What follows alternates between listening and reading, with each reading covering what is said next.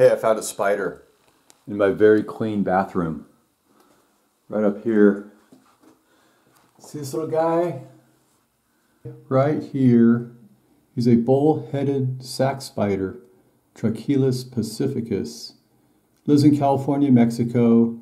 You'll find him throughout the whole United States. He likes to hitchhike around the country on grapes. So usually you find him outside under foliage, leaf litter, stones, boards, all sorts of hiding spots. And inside you find him in your bathroom here, under your windowsills, your siding.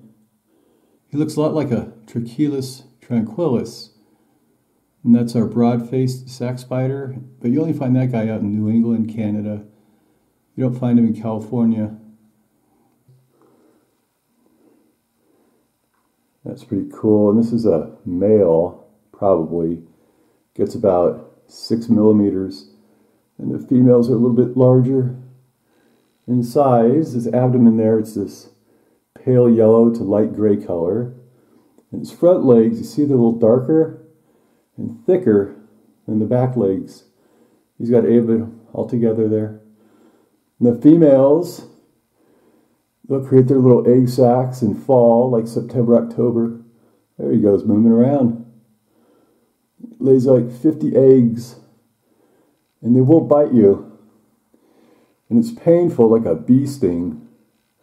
And you swell up and itch and all that stuff for spider bites. So I'm not sure he likes me. Right here, that's a pretty cool looking spider.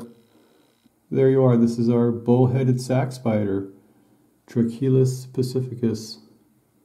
Out here in my little bathroom here in Orange County, California. There you go. Thanks for watching. Bye.